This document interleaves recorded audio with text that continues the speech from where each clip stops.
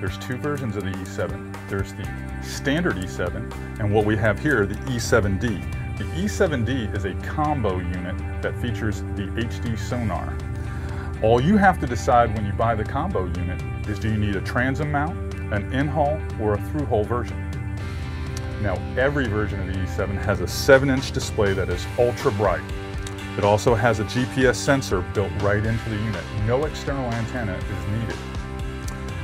You can purchase with your E7 a preloaded Navionics micro SD card with easy-to-use navigation charts. The beauty of the E7 is that you can keep it simple with just a standard fish chart display, or expand it and add radar, weather, additional displays, or even thermal night vision, and a whole lot more.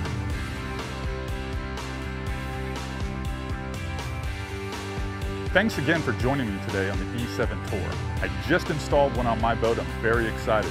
If you're excited about getting one on your boat, visit www.raymarine.com or go to your local Raymarine dealer.